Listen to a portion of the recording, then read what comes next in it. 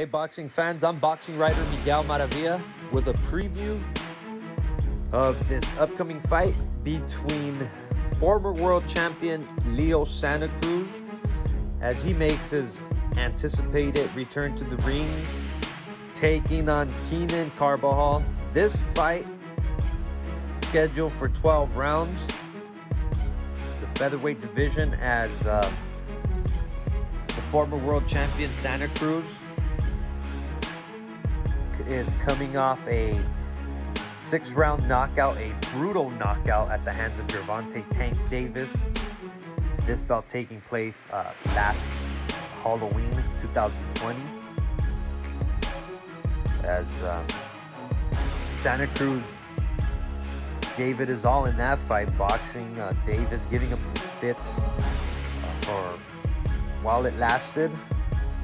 However, Santa Cruz was caught with a devastating uppercut as he was knocked out viciously.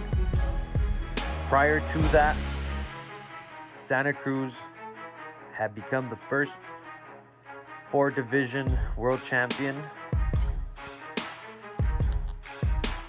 Now he looks again to go back to the top of the featherweight division, looks to once again return to championship status.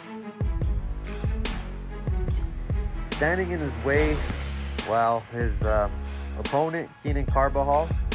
Carbajal is the nephew of Hall of Famer, boxing great Michael Carbajal. Very unknown fighter Carbajal. Most of his fights taking place in Phoenix, in the club scene area. This is the ideal opponent for Leo Santa Cruz to take on following a knockout loss as well as a long layoff. I expect Leo to let some of that rust,